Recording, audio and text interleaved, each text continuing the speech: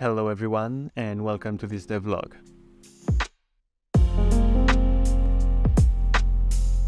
We have spent a couple of episodes working on creating a very mineral world, but it's time to breathe life into it.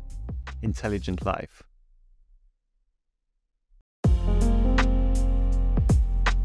Let's do that in different levels. The first level is simply using my detailed pawn system to add a few animals here and there, simply instantiating pre-made game objects.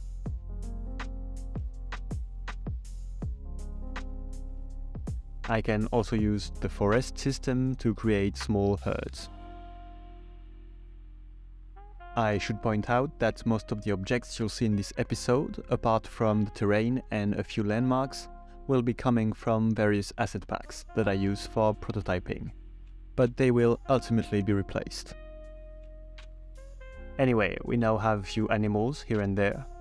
I'll add some simple animations later on, but this is already something. The second level is creating some particle systems to mimic flock of birds or a school of fishes. I could use Boyd behavior for an advanced look, but for now I will just stick to my approach, which is try to keep things as simple as possible. Using the VFX graph, I simply use a bunch of forces to make the particles follow the system. Then I add a bit of turbulence to make the movement more natural. Finally, I add a bit of vertex displacement on the bird's wings or on the fishtails, and voila!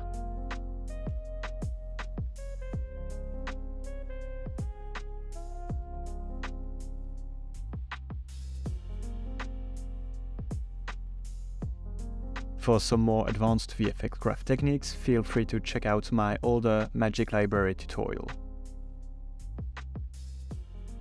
The third and final level is to add boats other than the player with proper AI.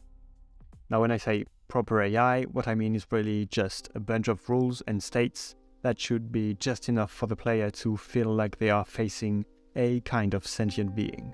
With the rise of machine learning, I can only assume that this type of approach will slowly disappear in the years to come. Or at the very least, it will strongly impact the way we think about game AI. But for now, the old way is just the easiest path for me. First, let's focus on merchant ships. At this point, they are not influencing the gameplay. They are only here to make the level seem more alive. So it's a good way to start because they don't need to be very smart, simply to be able to avoid obstacles and to move from point A to point B. I could have used some kind of pathfinding algorithm, but because I don't actually care how quickly they arrive at their destination, or even if they arrive at all, I went for a simpler approach. Essentially, the AI doesn't know how to reach its destination. It simply knows its general direction. To get there, it looks at the world, avoids obstacles, always picking the direction that seems to lead to its goal. To make the AI see, I created a radar-like system, which is based on sphere casts. It updates over time in order to spread the cost of all the ships over multiple frames or even seconds. It did take a bit of trial and error to get there, and it's still not perfect, but here are the rules that I use so far. If the ship sees no collider at all, it will simply go in the direction of its goal.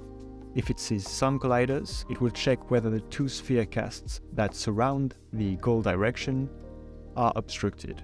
If none of them are obstructed, it will still go towards the goal direction. If one of them is obstructed, it will follow the direction of the closest unobstructed raycast. And finally, if all raycasts are obstructed, it means that the ship is in a dead end and it turns around. In order to avoid the AI changing its mind constantly, I only refresh the goal direction every few seconds, so it has to commit to a direction for a little bit every time. Finally, the ship modulates its speed based on how many of its sphere casts are obstructed. Those at the front will make it slow down more than those at the side. In order to test how good the AI was and how performant it was, I made a simple scene where I can track all of the positions of multiple ships to see their trajectories, and I can speed up the time, slow it down, or just restart the simulation as many times as I want. In some specific situations, the AI can get stuck on a never-ending loop. Now, I could solve this by having it remember dead ends, but as I already explained, I don't need it, so I'll just fix it if it becomes necessary later on. Those are the merchant ships. From these, I made the pirate ships. They act essentially the same as merchant ships when they are in a patrolling state, but when they see the player, they enter a chase state. The chase is defined by simple rules. The pirate tries to get close enough to the target to shoot it. Then it stops moving and starts shooting, with a reload delay between cannonballs. When the player is getting too far, the pirate ship starts chasing them again. The chase may be ended in 3 ways. Either the player manages to lose the pirate, the player dies, or after a certain amount of time, like 20 seconds, the pirates will give up. When the pirates shoot, they anticipate the future position of the player based on their position and velocity.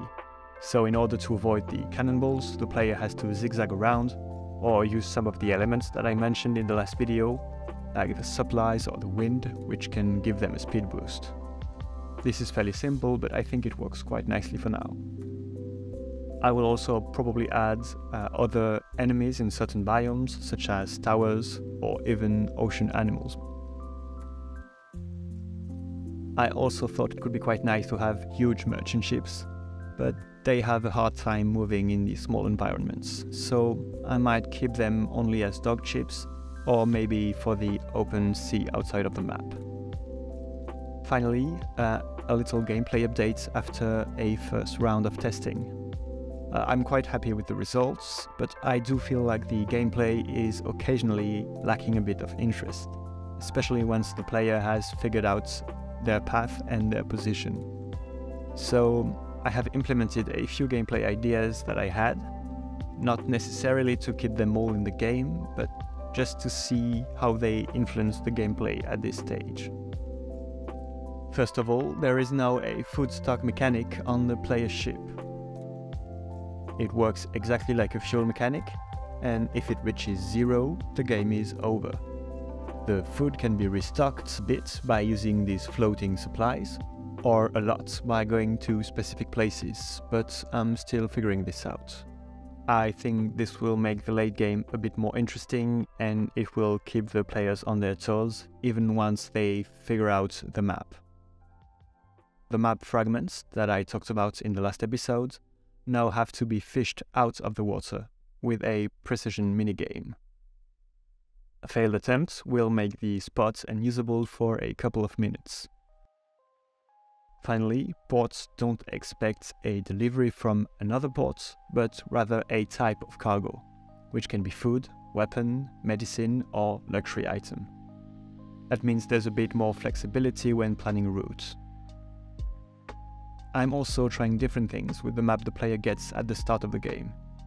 I was quite satisfied with an empty map which only shows the ports, but the player was able, simply by looking around them and at the map, to figure out where they were super quickly without needing any map fragment. So I'm also considering a starting map that is completely empty, and the ports have to be discovered through map fragments, just like the landmarks. Now, I'm not sure about all of these mechanics, as I just said. There's also a good chance that I will make a simpler version where maybe you don't have the food stock to worry about, maybe you have the ports at the start of the game, and a more challenging version, which I think can make things a bit more exciting, but can also be annoying if you're just looking for a chill game. With all of these changes, the game feels a bit more diverse in its gameplay, but it's also quite a bit more complicated, I think, to explain. So I'm a bit on the fence about that. I quite liked the idea that you could essentially explain the game in one sentence, and then of course you had to figure out the controls and everything, but you could mostly understand it. Now it has a bit more depth, so there are more layers to explain. You have to explain how to fish the maps, you have to explain how to figure out the position, how to drag the objects. So I'll see how the tests go, and feel free to give me your opinion in the comments. That being said, and even if the solo mode is not completely finished, I really want to start working on the multiplayer one. First of all, because it's going to be much more complex than what I already did. And second of all, because I think it might give me a new perspective on the game, and it could also influence the way I think of the solo mode. As always, if you like the video, please consider subscribing, and see you next time. Bye bye.